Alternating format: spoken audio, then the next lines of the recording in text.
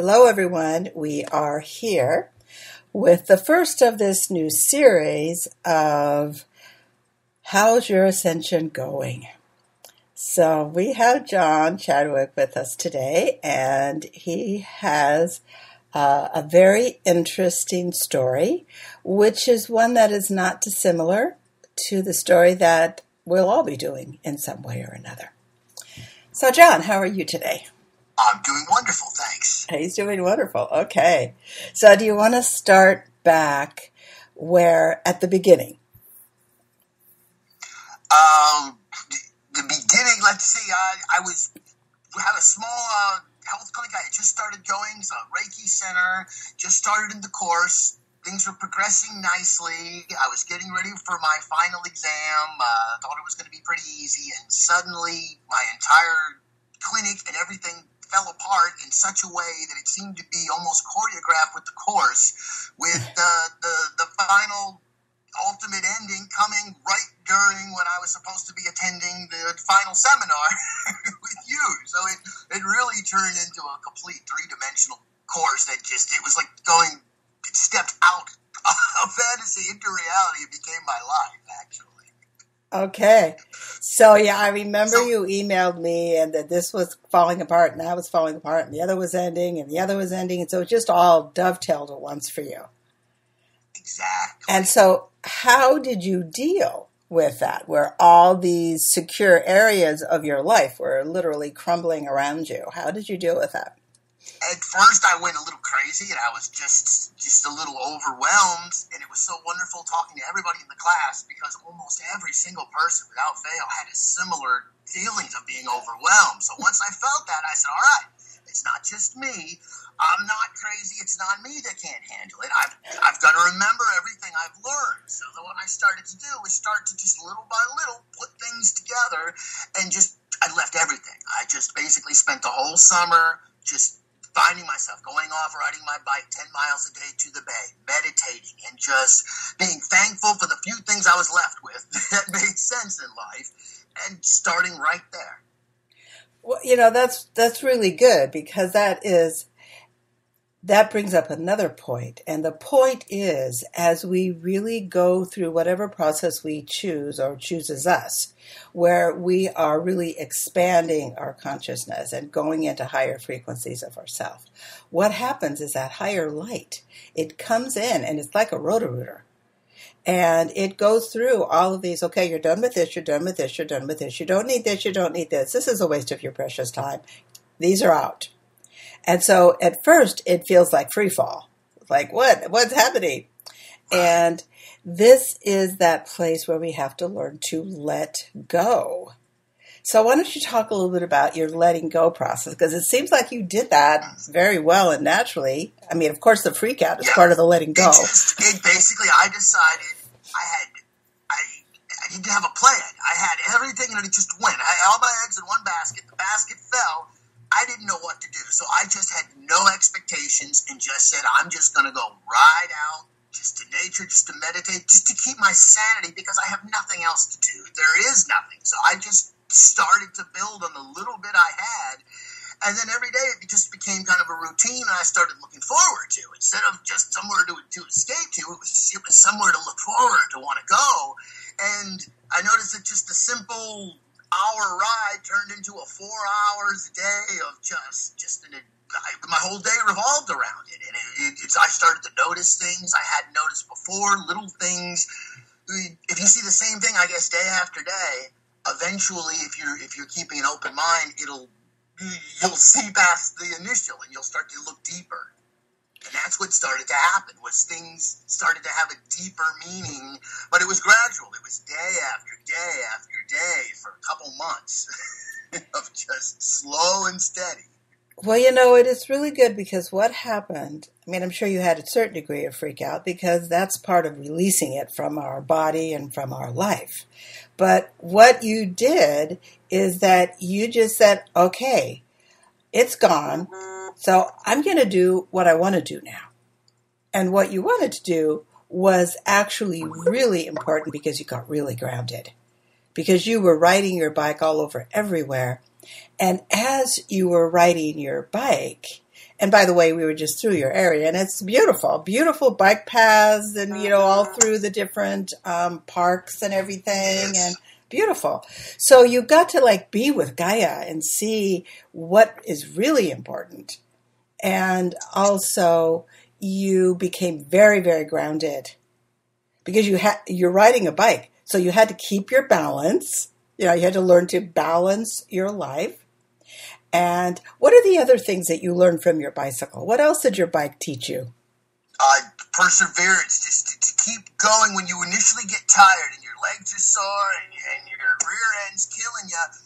If you give up then, you'll if you just keep riding past that initial, you'll get your second wind and you'll feel you can go even further, almost that rider's kind of high. You'll get to another level. If you give up, you will not get to that level. But so it kind of gets you. You know what? I feel like stopping, but I've learned if I go for another 5 minutes, it will clear itself out, and I'll reach another level. So, and it was that just setting little things in front of me to look forward to, little incentives. So, how did you learn that? You said you learned. Exactly how did you learn that? If you just push through it. If you push this invisible barrier, which had been your limit in the past, probably, right? Mm-hmm. And so you were moving on to a whole new, you were letting go of that limit. I didn't care. I reached a point where I was in a mood and I was tired, but I didn't care that I was tired. I just kept riding. And I guess I'd never done that before. I cared enough to say, oh, I'm sore, I'm going to stop. I didn't care because my mind was a little confused, and I didn't care if I was sore. I just needed to ride. And through that, I guess I experienced, oh my gosh, what was that? Holy cow. So you didn't care. That's an important point. Okay, that didn't care part. Can you talk about that a little bit? Because that's really significant, because we get to this place where we get to that. I don't care. There is something bigger and more important happening here. I'm not sure what it is, but I can't stop. So can you talk a little bit about how that was for you specifically? Sure. That would be the letting go part, where there's just so many things that I thought were important. I was basing my life around, and then they were just gone. And then you look, and you're like, well, how important could they have been if I'm still here, and I'm still here, but they're not there? And then you start doing that at everything in your life. You start looking at everything, and you just question, and then you lose the interest in it. It loses its grip on you. You no longer feel compelled to do what you did. You're letting go of it. The not caring means you're caring more about something bigger, and it's so tiny. Well, my leg's hurting. That's nothing right now because my mind is hurting, and that's the most important. Yes. Your priority shifted. My priority shifted from the little things that were annoying me to the big things that I just had to come to answers to. And there was a degree of betrayal within your loss, wasn't there? Oh, yes. So let's talk a little bit. Theme through my life almost, so it really put a pointer on stopping to say I've been a victim for all these years, and to finally realize, hey, I've learned so much. I've come so far. I'm not a victim in any of this. I chose all of this. Oh, hooray. This is to teach me. This isn't to make me be bitter and carry around the burdens. I let go of that, too. I let go of being a victim. I let go of just everything. And I was just a guy riding a bike and just wouldn't stop for some silly reason. He didn't know why. Okay, so now let's take a moment and identify that reason, and then we'll go into what you've learned since then, and what's happened since then, which is quite amazing. So that you didn't know why, you just kind of went by blind faith, right? There was some little thing inside of you that said, just get on your bike and ride and don't stop riding. Mm-hmm. So how did you know when nothing else to do? It felt like that was the only answer. Right? How did you feel like, all right, this is enough, I can stop now? How did you get to that place? I mean, in each ride. Well, I go to the bay. It's 5 miles on a dirt road, and the wind picks up 20, 30, 40 miles, depending on the day. You're moving maybe 2 or 3 miles an hour. You're fighting. And at first, I could only make it about 2 miles. And then one day I said I was going to go all the way. And when I made it there, I mean, that's it. I was at the foot of the bed. You couldn't ride anymore, but then you got to see everything. You could see all the way to San Jose, all the way to San Francisco, all the way to Peninsula. I could see Google, Yahoo. I could see everything, all the bridges. And it was just, I could spend as much time as I wanted. I was the only one there. Nobody else was there. And so that's how it was my reward. Yes, that was your reward. So you could, I mean, it is marvelous to walk around there and be around there. It's beautiful. And of course, I'm addicted to the ocean, like I'm sure you are. And so just seeing the ocean from different perspectives is enough to make you feel better. All right. So now, what has happened since then?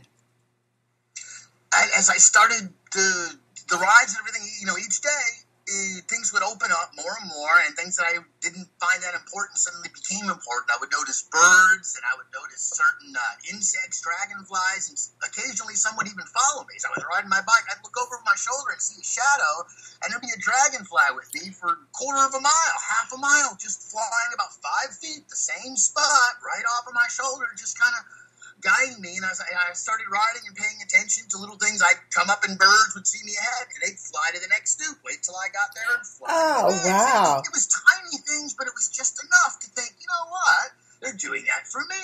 There's a message there or something. And the more I started to look, the more I saw.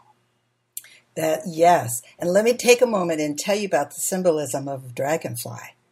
A dragonfly goes through 3 processes of transmutation. So when you have a dragonfly follow you, it is telling you that you are transmuting. Awesome. And so the bird that was singing to you, what did the bird say? It was redhead, and it was bold, and it was be bold. It was just be bold. Be you. Don't worry how you look. If you look bold, if you are bold, be it. Absolutely. And so as you were with nature like that on a regular basis, you began to, communicate with nature. Because we all can. I mean, there's the elements and the elementals and all the different animals. But we have to know none of these beings speak English, so we have to learn their language. The trees, I found whenever I got tired, I would go up against the biggest tree. They would eat one of them, I would go and I'd say, sorry, I don't have time for you. On my ride back, as I was passing, I completely forgot. The thought would pop in my head, and I went, hey, you reminded me. And I'd pull over to the tree and sit up against it and gather its energy. So you're right. It almost felt like it was communicating with me. No, all life does communicate. And as we expand our consciousness, such as you were doing, I mean, when you go into that type, you had to go into a trance to push through all of these great physical challenges. And so that very trance that allowed you to push through the physical challenges raised your consciousness to that point that you were actually communicating with all of nature that was around you. Beautiful. It was. That makes sense. Yes, because since then, everything has just seemed lighter. And it's just, And you emailed me and you told me about a few things that had happened to you recently. You would like to share those? Oh, sure. I've also been taking pictures of chemtrails and things like that for years. And in the last couple months since I've been writing, I have noticed things that I have never in my life before seen. And I almost started predicting when things started happening. You could see clouds actually being created. I'd take my camera out and you'd see a little dot and it would get bigger and bigger and it would go on to another one and bloop, there's a whole big line of clouds. And after they were black. And after a half hour, all white clouds going along. And I'd look at all those and I'd see the jets come by and leave the trails, but they'd fly straight up from behind the mountain. And I'd go, only thing behind the mountain is, a reservoir. They must have the machinery up behind there. Well, one day I noticed all the clouds. I figured out exactly what it probably was. There was a barge out in the water, which shouldn't be in the middle of a bay. Yes. It's federal land. But it was right there offshore of Google and everything. So as I go home, I find out they closed that park at at 1 o'clock in the afternoon because of lightning alerts. It might lightning at night, so the entire park was evacuated because it might lightning. The exact park where I figured would be the only entrance to where the machinery was kept. But later that night, it was like a giant Tesla coil was turned on. The ground was used, and lightning over 1,000 strikes went from cloud to cloud all night long towards that general vicinity. I drove to the Net Bay the next day. The barge was gone. Most of the clouds are gone. I've also noticed many days a week there's a super cloud. How wide? 30 to 40 miles long, goes from over top of Silicon Valley, Google and all that, straight over to Lawrence Livermore Labs, which is known for atomic testing and weather control. And it goes right over top of my house. And I used to come back from these things just panicked that, my goodness, all this weather control is going on. There's nothing I can do. They're going to kill us all. It's over top of my house. I've got kids. And then I slowly started to remember what you said in your classes, that all of us were here in our Pacific region for a reason. Yeah. And it started to dawn on me. If I wasn't out meditating and I wasn't out seeing this, I wouldn't be seeing it. I'd be like everybody else, just driving around having no clue what's going on. So then I started to realize, instead of the fear, I need to put in the unconditional love and to send it. And as each day I started to do that, I saw them, it's like they became more and more. But I wasn't fearing it anymore. So it was like I was being led into the secrets because I wasn't fearful of them anymore. And I just would be privileged to more and more things. As I'm standing there, I'm looking up going, I can't believe this is actually occurring right now. And so I've learned, just instead of the panicking, to send the love into it. And since then, I've just felt so happy and so wonderful, because I know this is my job, to be happy, to be joyful, to send this love up into these clouds over my head. And who knows what they're doing for what nefarious purpose, but somebody's got to counterbalance it. If nobody in the country knows this is going on, but a handful of people, it's up to us handful of people now to do something. And thank goodness I've been to the course to learn, because otherwise I just would be running around sounding an alarm, making everybody else panic that the sky is falling. Yes. Yes, and you would be judged by having, going around saying the sky is falling. Exactly. And also what you did is that you realized that it was actually an honor that you were chosen to be able to see, now this is part of what your mission is. So, and so what happens is we say, okay, I'm ready to serve Gaia. I am ready to be an active participant in the process of planetary ascension. And so once we start making that decree, then everything that's in the way of that decree's got to go. Right. Because it's a distraction. And so then we go through our different freaking outs. But after we freak out that it's gone, or if we've done it enough times, you just go, okay, well, that's one of the first things I'm just letting go. And that's really great to get to that place, because I did various freaking outs before. I said, okay, initiation here, and whenever we bring in higher light, then that goes through our body and pulls up any remaining darkness right into our conscious perception of our reality or of our self. And so we have to say, okay, well, it's cleanup time.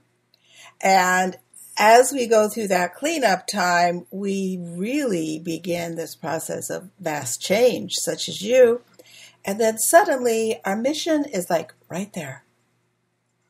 Because we have cleared out all the I can'ts, such as I couldn't begin to ride my bike that long, that far, that high, that low.